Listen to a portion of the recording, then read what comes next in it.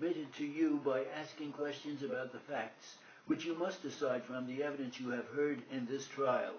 You are the sole judges of the credibility of the witnesses and the weight to be given their testimony, but in matters of law you must be governed by the instructions in this charge. In discharging your responsibility on this jury, you will observe all the instructions which have previously been given you.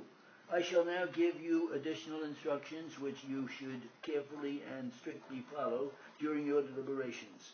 1. Do not let bias, prejudice, or sympathy play any part in your deliberations. 2.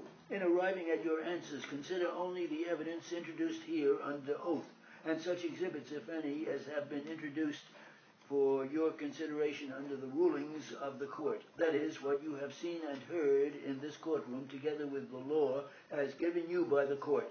In your deliberations, you will not consider or discuss anything that is not represented by the evidence in this case.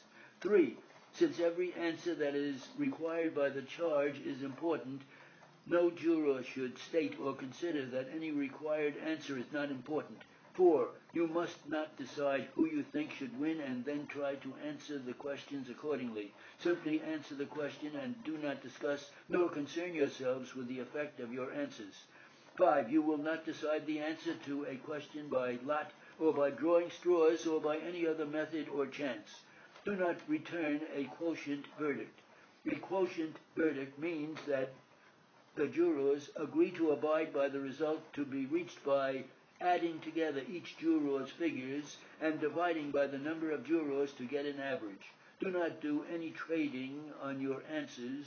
That is, one juror should not agree to answer a certain question one way or the other if he will agree to answer another question another way.